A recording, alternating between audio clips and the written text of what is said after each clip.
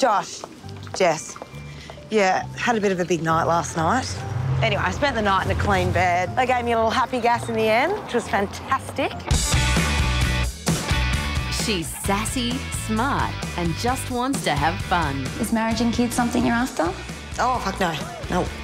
He's sensitive, supportive, and the best friend a girl could ever have. Hey, what's this? I made it for you. Oh. You and Josh aren't together? Oh, no, just friends. I can't believe they're having a baby. No, it's so adult. It's so real. Bet you it wasn't planned. Whilst their friends prepare for the future, I'm just about to buy some property, actually. they live for the moment. Oh, I can't watch this.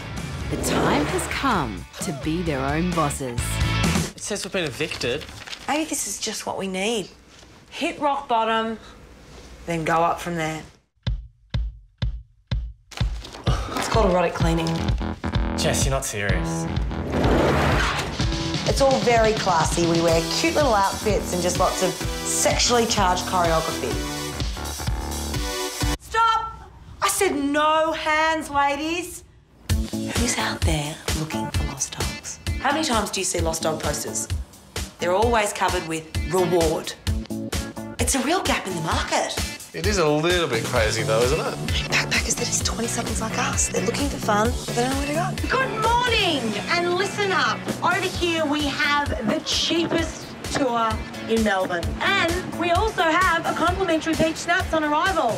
The accidental entrepreneurs prove that going nowhere is one hell of a ride. To us.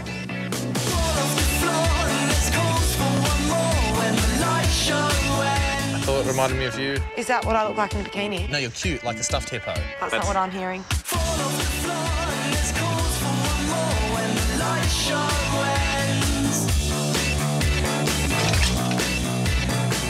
20-something, coming soon to ABC 2. Copy that, Josh? Copy that, Jess.